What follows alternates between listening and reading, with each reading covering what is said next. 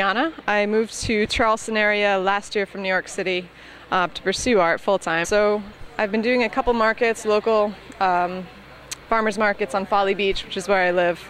And this popped up and seemed like an incredible opportunity, so I jumped on it, and it's been really great so far. We have a whole nother night ahead of us, so. That's awesome. So you said you've been doing art for a year. How long have you known that you had the ability, even though you didn't take advantage of it? Well, I used to do murals actually back in Connecticut, where I'm originally from. So I would do commercial residential murals, but never actually sat in front of a canvas and did what I wanted. Yeah, I guess for a long time, but this is the first time I've really taken it seriously for myself. So. Might I ask, how old are you? 28. Nice. So you're like getting to that point where you're figuring out who you are, and it's amazing that it's on these beautiful canvases all around us. So tell me about this piece. What inspired it? I've started to really take interest. Oh, sure. I started really taking interest in the female form.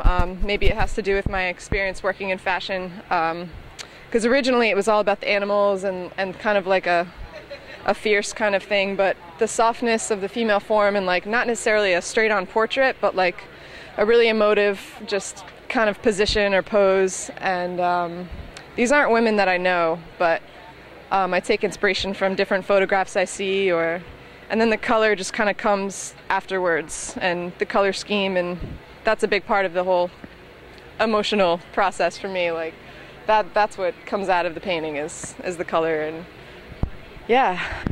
So now that we've seen your work, where can we find you online?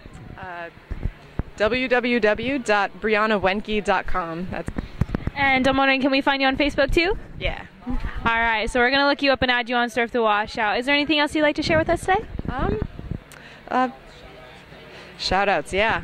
Shout out to the Warrior Surf Foundation, those guys over there. That's my beautiful blonde fiance who's the president, and Tyler over there is the Chief Operations Officer. Those guys basically bring veterans, combat veterans is what they aim to help. Bring them out surfing to help with PTSD, TBI, other combat-related injuries, and it's really, the ball's rolling with that, and we're moving really fast, so that's really exciting. Some of my proceeds go to that foundation as well, so yeah, shout out to them. Warrior Surf Foundation. All right, thank you so much. I really